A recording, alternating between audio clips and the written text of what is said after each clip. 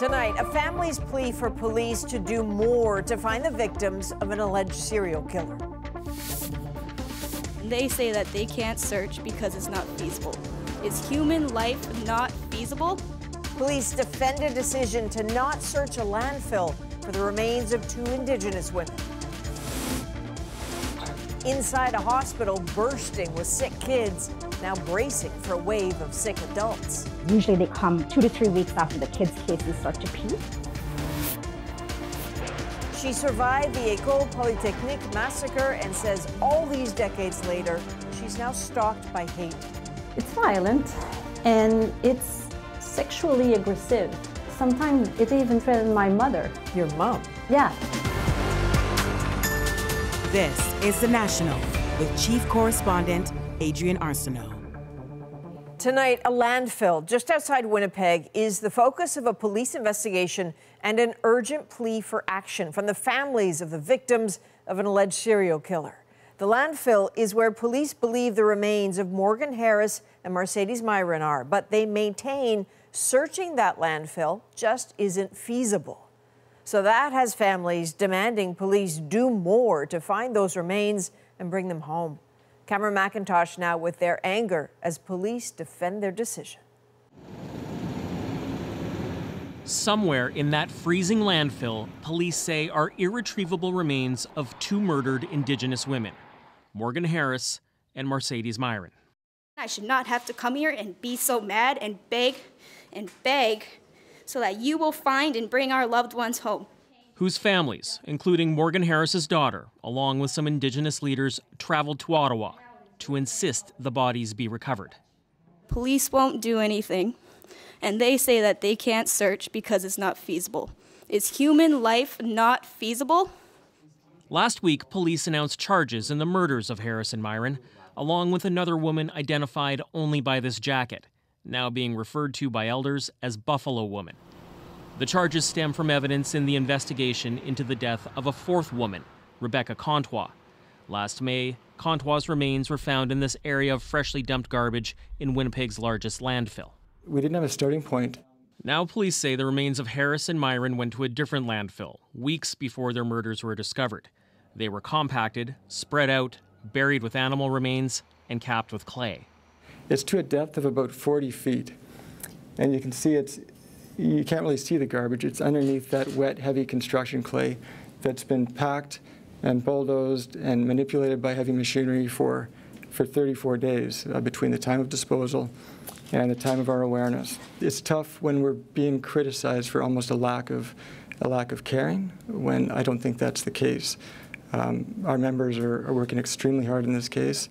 Jeremy Skibicki faces 4 first-degree murder charges, 1 for each woman. His lawyer says he'll plead not guilty. Meanwhile, the families and leaders who traveled to Ottawa met with the Minister of Crown Indigenous Relations, citing these killings as yet another example of a failure to protect vulnerable Indigenous women. I'm really hoping that, the federal government will act today, and it should have been yesterday. So there's no normalizing this away. This is happening today, and it is an absolute shame that a person like me has to stand here today and tell people, and cannot guarantee people that this will not happen again. But that's the reality.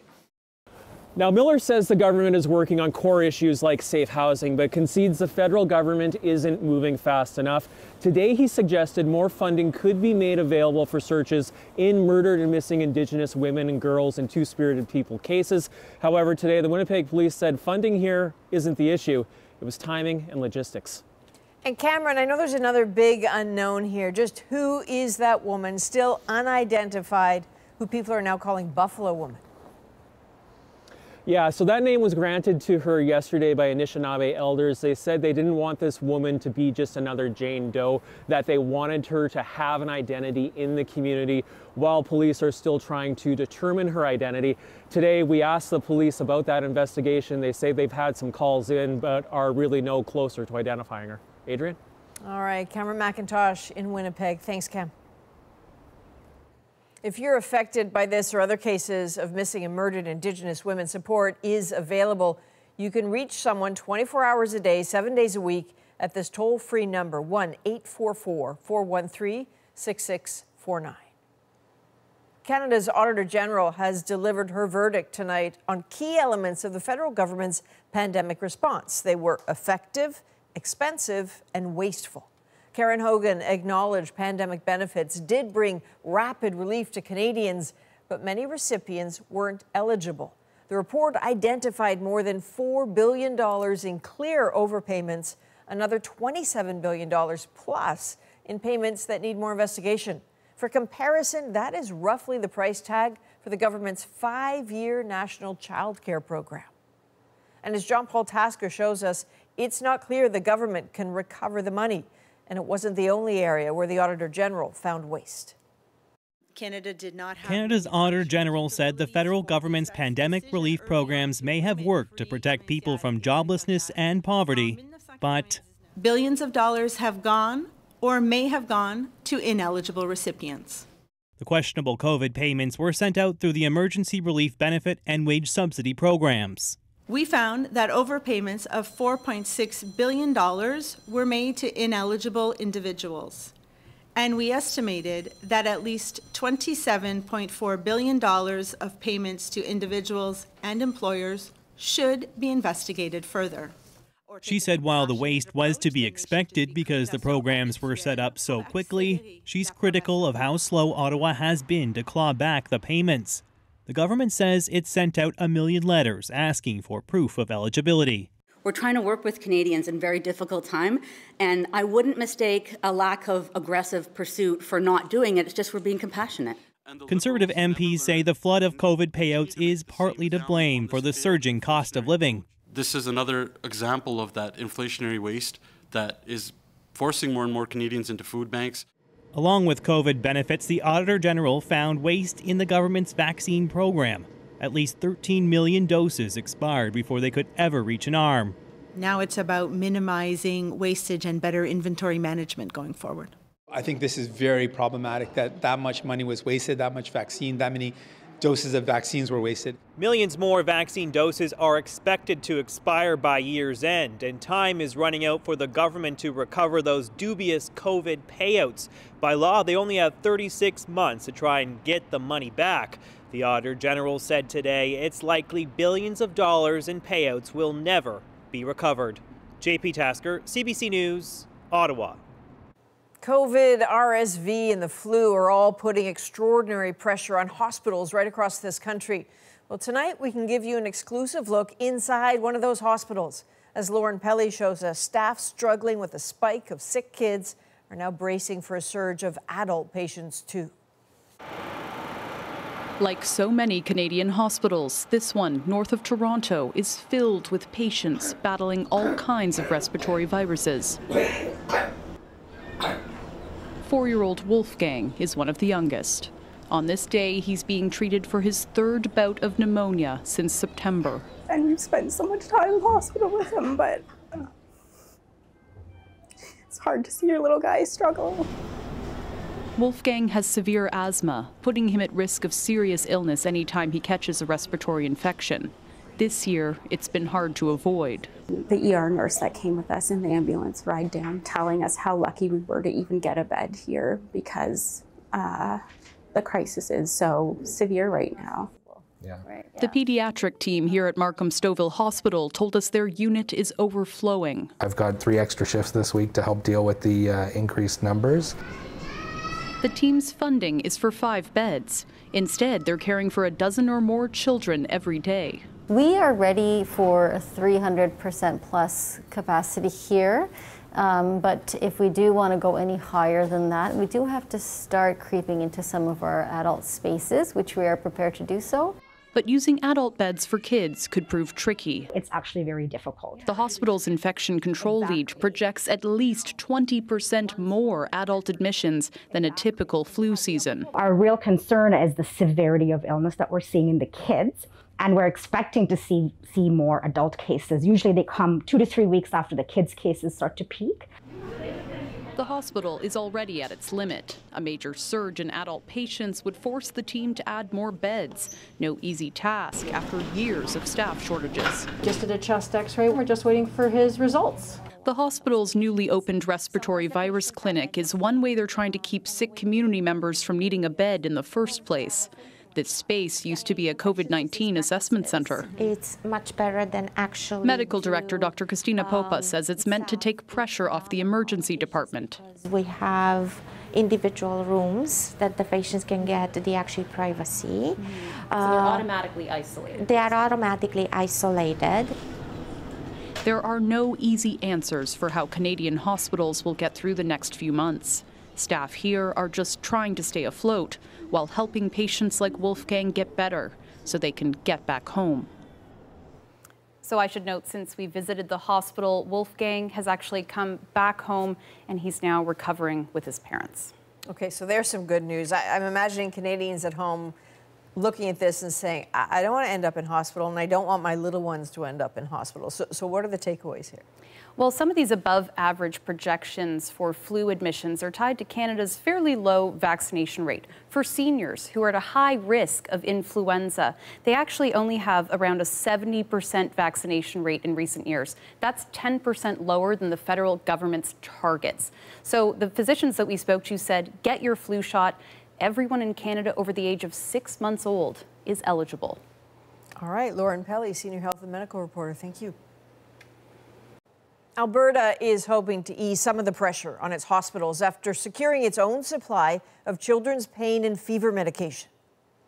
I think that just about every parent with young ones at home is frustrated and worried about the shortage of children's over-the-counter medications right now. Premier Danielle Smith says the province has procured 5 million bottles of pediatric acetaminophen and ibuprofen from a Turkish manufacturer, though Health Canada still has to approve the process. Alberta says it will distribute the medication across the province and then share any extra with the rest of the country. The Assembly of First Nations is tapping former Senator Murray Sinclair to help bring the organization together and help address some turmoil within its leadership. As Olivia Stefanovich tells us now, this comes as those leaders met in Ottawa.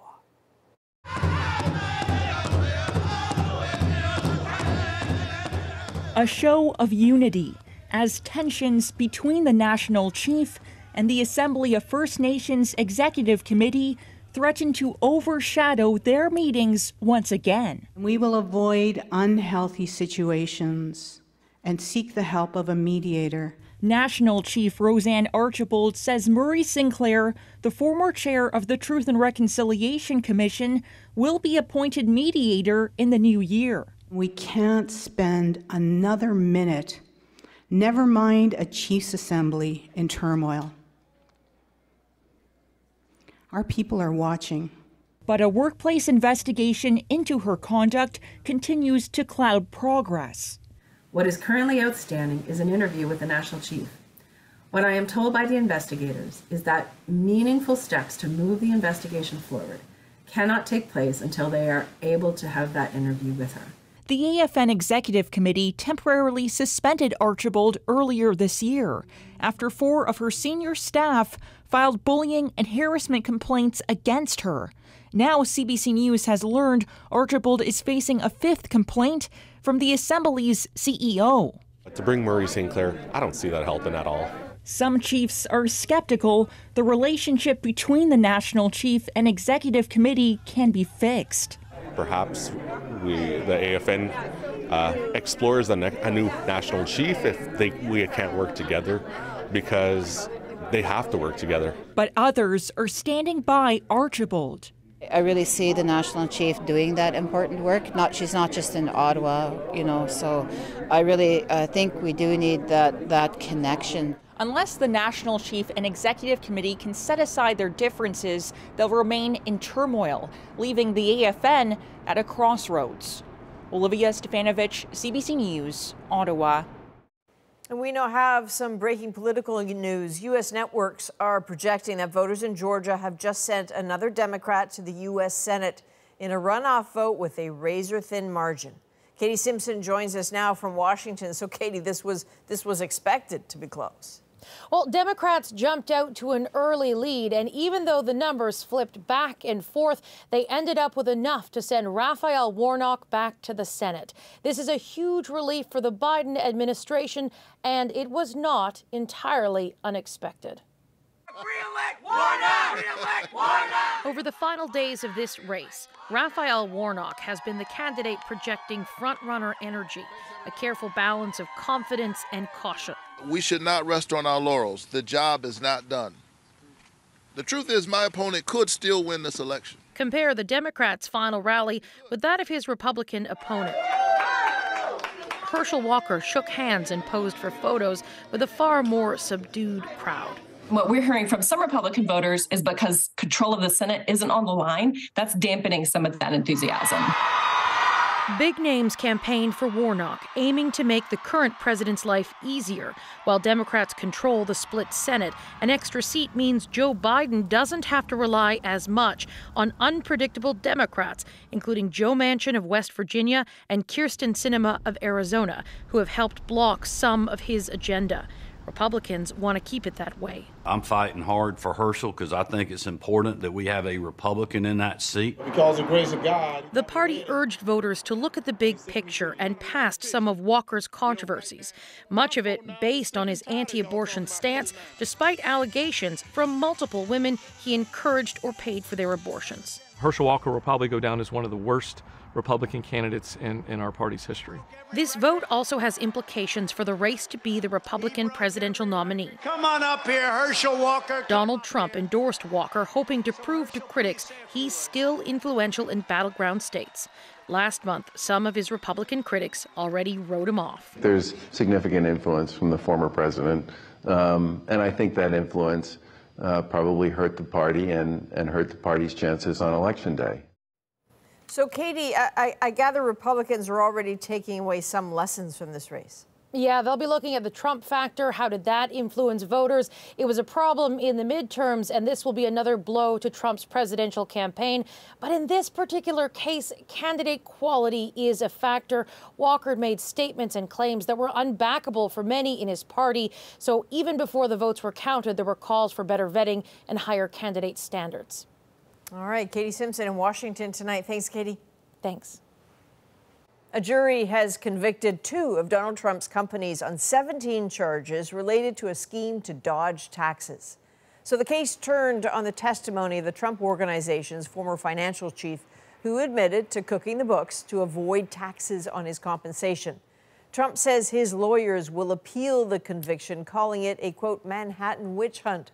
Prosecutors in Manhattan are separately looking into allegations that Trump lied about the value of his properties. The suspect accused of opening fire inside an LGBTQ nightclub in Colorado has been charged with murder and hate crimes. We're not going to tolerate actions against community members based on their sexual identity. Prosecutors handed down a total of 305 criminal counts against the defendant. 5 people were killed in the shooting last month. At least 17 others were injured. World leaders gathering in Montreal are trying to reach an agreement that would protect the world's oceans, plants, and animals. But as Jayla Bernstein tells us, it's off to a rocky start. Thank you. Prime Minister Justin Trudeau was interrupted mid-sentence during his opening remarks. The Arctic in the north, vast and filled with unexpected life. Delegates looked on as members of the Tla'amin Nation on the west coast called out colonialism and the invasion of Indigenous lands. Moments later, the speeches continued with a $350 million announcement from Trudeau and a dire assessment from the UN Secretary General. Humanity seems hell-bent on destruction. We are waging war on nature. The message from the UN: humans are destroying the environment, pushing species to the brink of extinction. The hope is this will be the moment the world agrees on an ambitious plan for the future, one that includes protecting 30% of land and oceans by 2030. Biodiversity underpins our very existence on this planet. This massive room is where international delegates will be meeting, spending some long hours to negotiate a global pact to stop and reverse biodiversity loss. It's no easy task. Some progress has been made, but not so much as needed or expected. There's just 2 weeks to finalize the deal and a lot of work left. Countries failed to meet the last set of global biodiversity targets by 2020. The lessons learned? The agreement needs specific goals with plans for progress reports and with money to back it all up. We were really concerned that financing could be the issue that unrails these negotiations at the end. A lot rides on this summit and whether nations agree to stop the erosion of life on land and in oceans before it's too late. Jayla Bernstein, CBC News, Montreal. 33 years after a gunman killed 14 women at École Polytechnique in Montreal, one survivor says she's the target of online abuse. It's violent and it's sexually aggressive. Sometimes it even threatened my mother. Your mom? Yeah. Natalie Prevost talks about her tireless advocacy and the online hate she faces because of it. Plus, a controversial new law in Indonesia. You'll see a whole bunch of people who choose not to go there. The country's harsh new penalties for sex outside of marriage, and a musical legend gives a rare performance.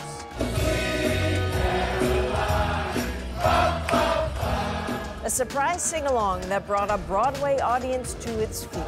We're back in 2.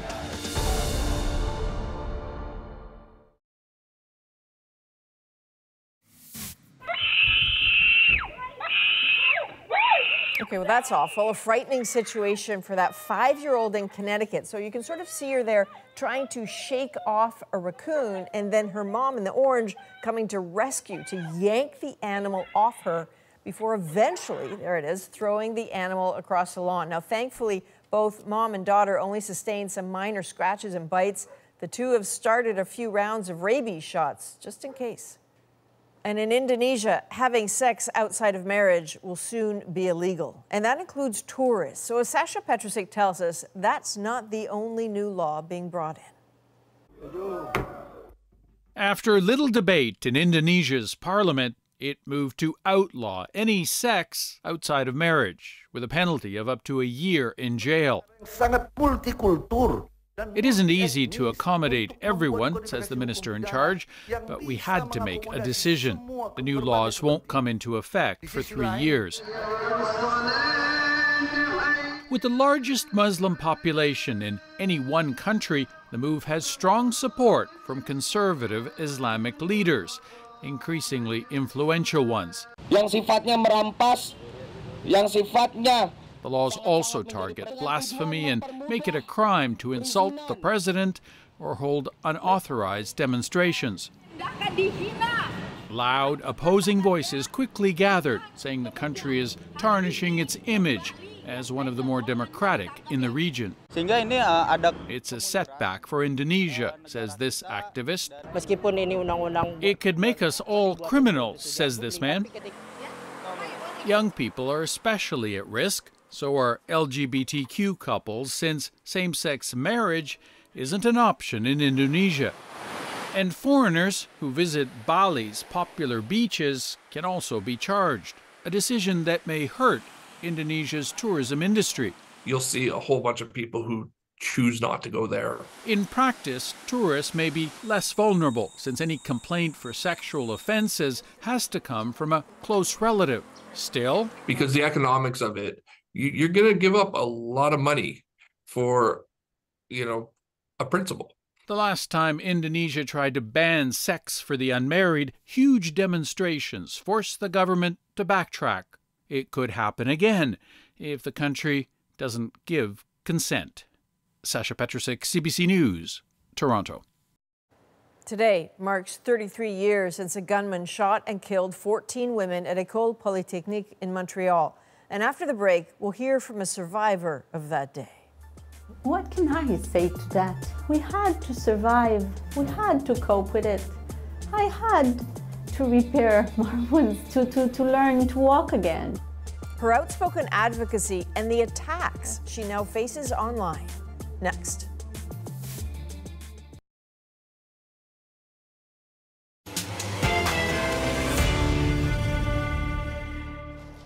Those 14 beams are lighting up a rainy, foggy Montreal sky tonight in memory of 14 young women whose dreams went dark. Their lives snuffed out when a gunman opened fire more than 3 decades ago. The Prime Minister and the Quebec Premier took part in a vigil at École Polytechnique in Montreal, where those women had been studying for a future of accomplishment. Flowers were laid at their memorial in a ceremony that each year remains so very powerful. So for 33 years exactly, the name École Polytechnique has broken hearts. It can instantly conjure the shock and grief of that mass shooting that killed 14 young women and injured 14 others. Students targeted in their engineering class because they were women. That December 6th night in Montreal still scars all these years later.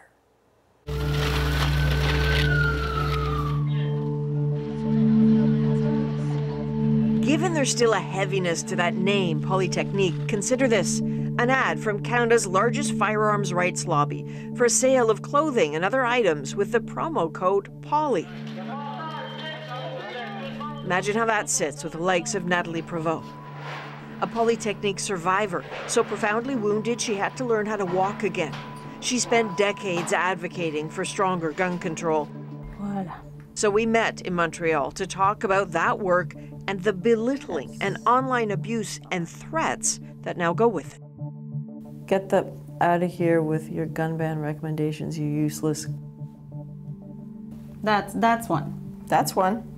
If you think this gun ban would have stopped this shooter, I feel sorry for you. You're garbage. Just a sample and far from the worst of what's directed her way. It's violent and it's sexually aggressive. Sometimes it even threatened my mother. Your mom? Yeah. Why? Why do they have to threat something to my mother? It's so cheap. It's so small. It's not the view I want to have on my society, on the people with whom I live. So my strategy, even, I don't know if it's a good one or not, it's to stay naive. It's to stay a bit far away from it. I'm really lucky. I have colleagues who help me. Just don't go. They shield you from it. Yeah, because I don't think I can handle it. Is it any wonder her friends and family want to protect her?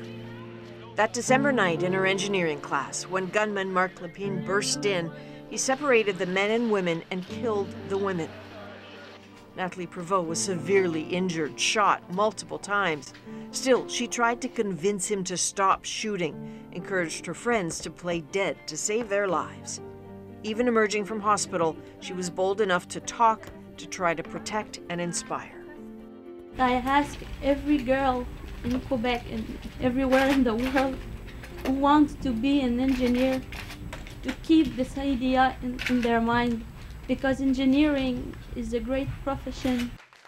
She spread that message for decades, as well as one for more comprehensive gun control. We built something for the safety of all Canadians, so the memory of my classmates are not lost, and I'm very proud of that. Consistently, she tries to hold governments to account. Frustrated, she quit the Firearms Committee in 2019 because for all the encouraging words, action she thought was missing. What does the finish line look like? We will have a mandatory buyback. We will have something regarding magazines. We finally have a proposition regarding a definition of assault-style weapon that will be integrated. It's not perfect. We're not as strong as New Zealand, but we are going there. We want to have a better security for all Canadians. That's my goal, and that's what I want. A recent post buying into a trope of online trolls that Natalie Prevost may not be the victim the world knows her to be. Mass shooting survivor has become a title that's pretty hard to believe, the post reads, and goes on to suggest she could not possibly have been shot with the weapon she suggests. You went through so much, and they are lies flung like dirt, including that she's paid for her activism, which she emphatically denies. We have been accused, and even one of the candidates for Prime Minister in Quebec, to be liars and to be using what happened to us for our own credit. And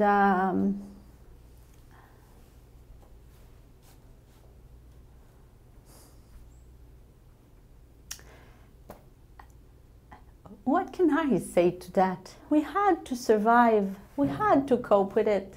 I had to repair my wounds, to learn to walk again. I cannot understand. There's some place where I don't have any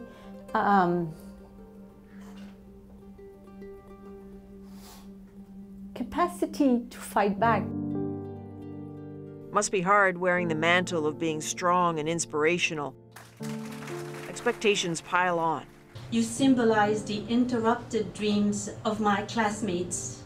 Every year after the shooting, she's been there, standing alongside female engineering students, pushing politicians, sometimes encouraged to run for office. I really contemplate the possibility to do that, because contribution for my society is at the heart of my life. I really think I could have done a good job as a representative. But the threats are so aggressive and the criticism so aggressive, you're saying, the impact of all social media on representative is so important that I don't think that my mental health will resist it. Saving some of her strength for her own health, maybe never imagining she'd find herself a type of target again. But if some want Natalie Prevost to stay quiet, they can forget it.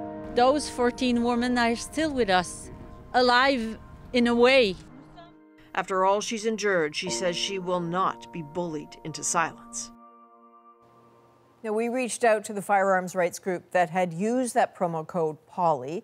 The code isn't active anymore. They maintain it wasn't about the massacre at École Polytechnique, but a response to the Twitter account Poly se souvient, or Poly remembers, which is largely a gun control group that Natalie Prevost and others connected to that terrible day belong to. You can hear more from Natalie Prevost on As It Happens with host Chris Howden and Neil Coxo. You can listen on demand anytime on the CBC Listen app. Now, hospitals across Canada are being hit by a perfect storm of respiratory illness. Coming up, why this season is so much worse. Our panel of doctors will be here next. I'm really excited for that, and I can't wait to hopefully be able to play in that one day. The news only broke yesterday right here on The National, but Canada's new Professional Women's Soccer League is already a source of inspiration.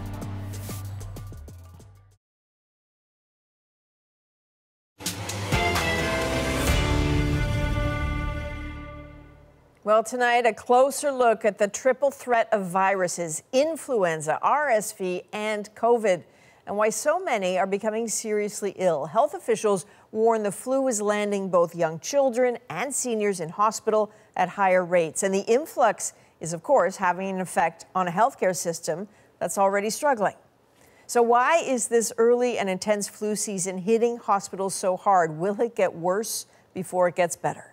Dr. Fatima Kakar is a pediatric infectious diseases specialist in Montreal. Dr. Isaac Bogosh joins us from Toronto. You know them both.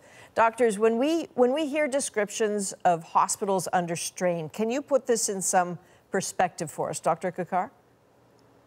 Yes, and to be honest, I've never seen our pediatric hospital so full, and so full of children with severe infections, complications from the flu.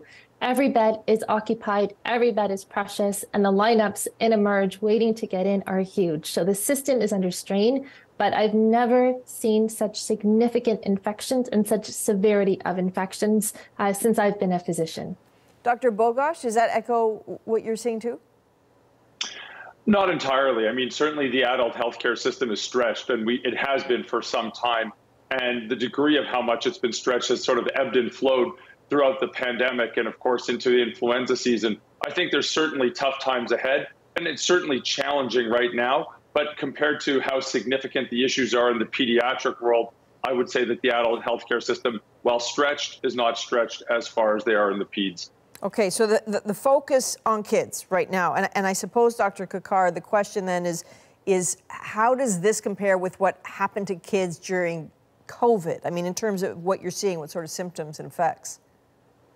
There's actually no comparison. So influenza right now is much more severe than anything we've seen from COVID, any complications from COVID, just in terms of sheer hospitalization numbers and in severity, and actually even more severe than what we've seen with RSV.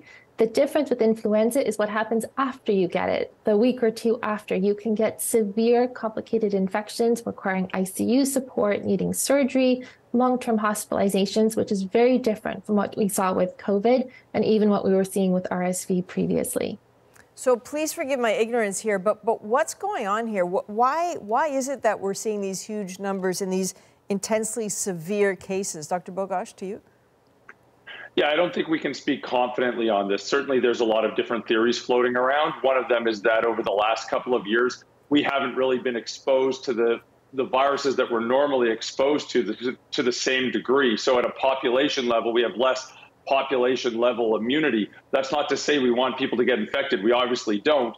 But suddenly you're getting 2 years worth of infections in a short period of time. That's one theory. Another theory is that COVID can dysregulate our immune systems, and perhaps that might be causing some more of the severe infections that we're seeing right now. I think it's obviously premature to be confident on any of these, but those are a couple of the theories that are floating around. Interesting. You know, earlier in the show, I was thinking about the item we had in the first block about a hospital in Markham currently struggling with kids, but anticipating a surge in adult hospitalizations. Does this match the modeling you're both seeing? Dr. Bogosh first. Oh, absolutely. And in fact, we already are starting to see an uptick in the number of people hospitalized with influenza. It's particularly predominant in the age group over 65. But of course, anyone of any age can get this infection. In the adult world, though, typically older individuals and individuals with underlying medical conditions are more at risk of severe infection that bring them into hospital. We've already started to see it. Unfortunately, it's still early in the influenza season, so we'll be seeing a lot more of this as we move forward. I think the key point to parlay is that the vaccine is safe. It's widely available. Anyone over the age of 6 months can get the influenza vaccine. It goes a long way in protecting people from getting the flu. And if you do get the flu, it still goes a long way in keeping people out of hospital. Okay, so to that point, I mean, you've both strongly made that point, but also made the connection that certainly the vaccination rates amongst kids for the flu, I mean, it's not great. There doesn't seem to be a large uptake amongst adults. Why not? And how do you deal with that, Dr. Kakar?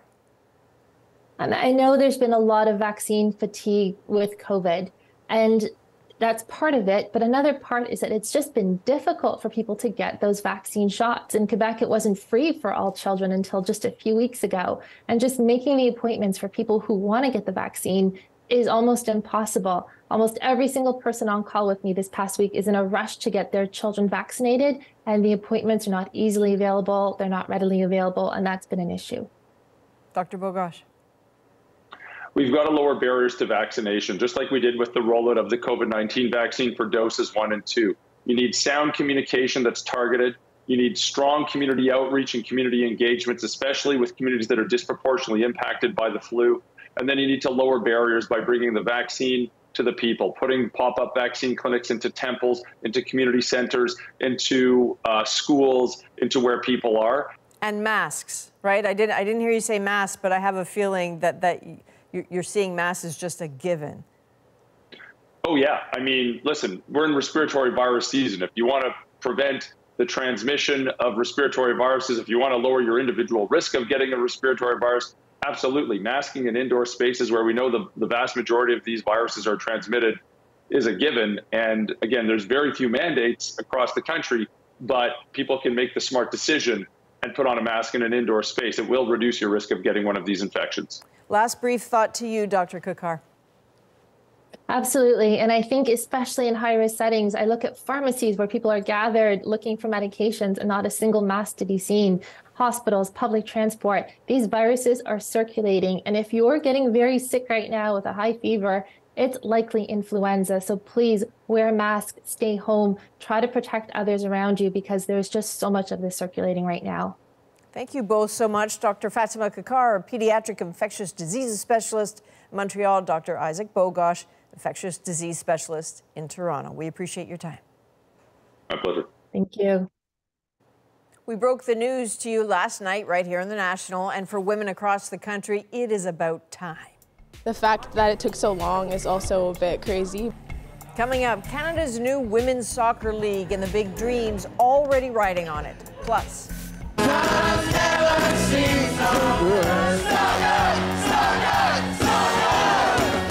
good indeed. Neil Diamond brings down the house with a moving performance in our.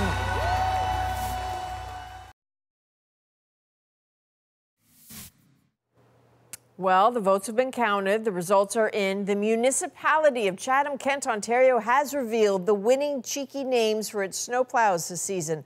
Among the winners, Betty Whiteout, my favorite, Control Salt Delete, Edward Blizzerhands, and Fleury Jenkins, named after hometown Major League Baseball legend Fergie Jenkins.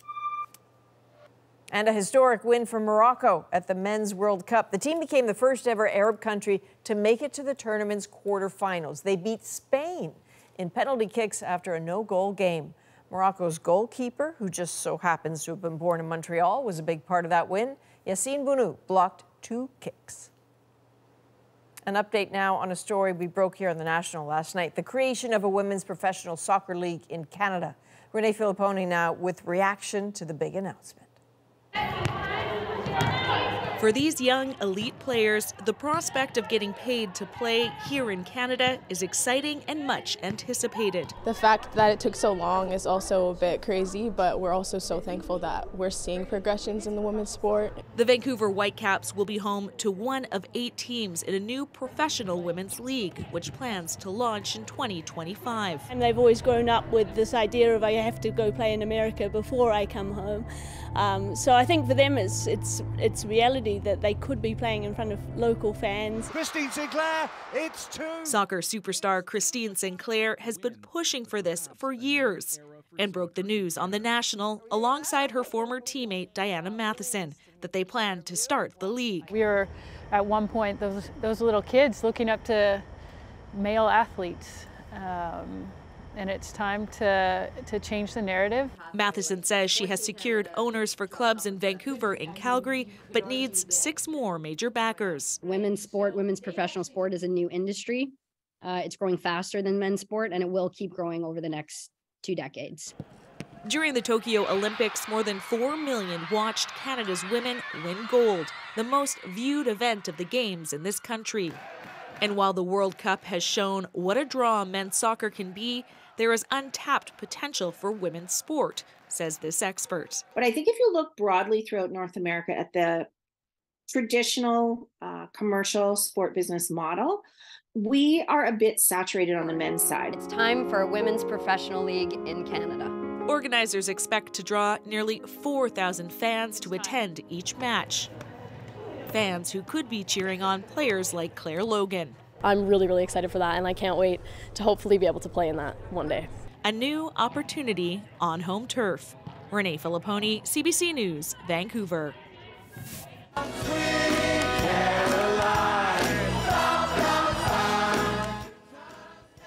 Oh, it's just a tease. I know you want to sing along at home if you feel like it. Sweet Caroline, of course. Neil Diamond, this is infectious. And the surprise performance came Sunday night at the Broadway premiere of his brand new musical, A Beautiful Noise. So Diamond retired in 2018 after being diagnosed with Parkinson's disease. That did not stop him from thrilling fans with one of the classics. And tonight, it's our moment.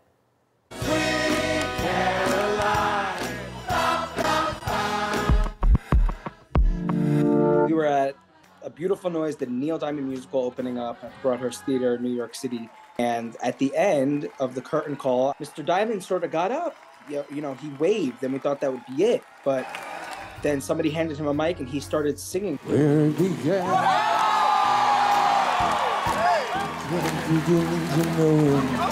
Honestly, it sort of became a little bit emotional because we were all looking at a legend right in front of our eyes singing. We did know of his Parkinson's disease. Going into the theater, while he was walking the red carpet, he did need a little bit of help walking. And so it was even more special when he got up on his own and just started singing. It was honestly just breathtaking.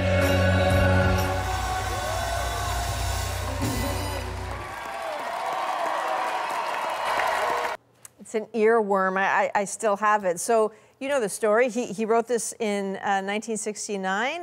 If you don't know, he wrote it for his second wife, but her name was Marcia, and it didn't really work. So he liked the name Caroline, and there you go. That is a national for December the 6th. Thank you for being with us. Have a good night.